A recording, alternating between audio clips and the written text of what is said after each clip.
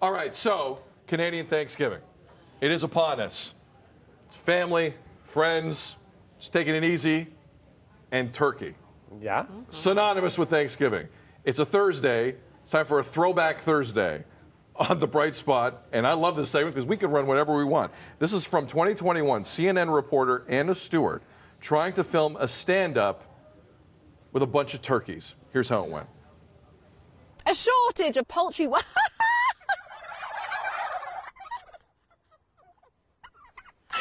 really high. You really got my ass. A shortage of poultry.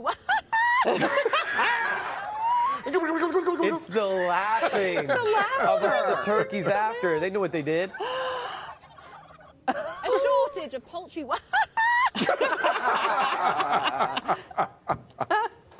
That's amazing. Get them all to stay there like that. Meredith, how creepy is a shot of animals just all around you quietly watching you? That's what I mean. How did that all come together? Like, who was the turkey herder at that point? Had to be off camera. I guess so. Had to be off camera. I guess so. Yeah. I mean, if I was those turkeys, I would not want to be gathering at this time of year anywhere. I'd be like, I'm out of here. Yeah. Thank you. Thank you. She really reached the mock. What was your craziest stand-up? Yeah, I've been in that situation a few times where things are happening. I know for like CFL Grey Cup, for sure, trying to do stand-ups in front of the Stampeder's horse that's been walking. It's walking around, walking around Dundas Square, all through downtown Toronto, and the horse does not know when you're up live or when you're trying to do something, and decides to let some go.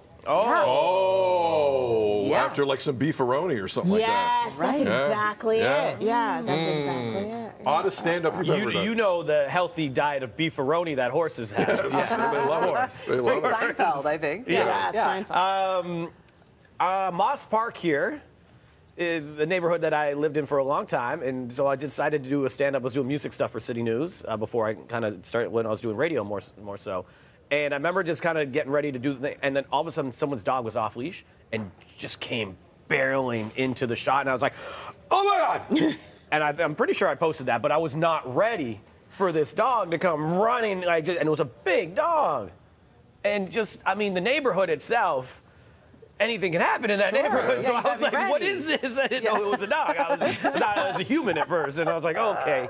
But yeah, so that would probably be my... I've been in plenty of scrums like that with turkeys, otherwise known as sports scrums. There you go. Sports reporters can at times be some turkeys. I'm guilty of it as well. That was funny.